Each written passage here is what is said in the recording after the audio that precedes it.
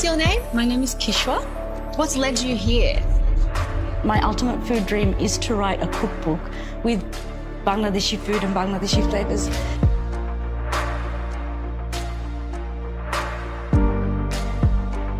I mean, wasn't that just a love letter to Bangladesh? It's just such a beautiful contrast between the beautiful pilau potato, the rice, the smoked water, and then that oily fish with that crust. I have samosas, puchka, and a little bit of chutpati to eat with the samosa. You've managed to elevate a very humble ingredient into something quite exceptional. Speaks very much of our Bengali heritage and our father. Flavour-wise, it was super rich.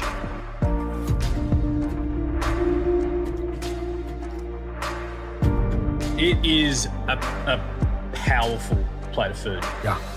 It is super rich, like unbelievably rich.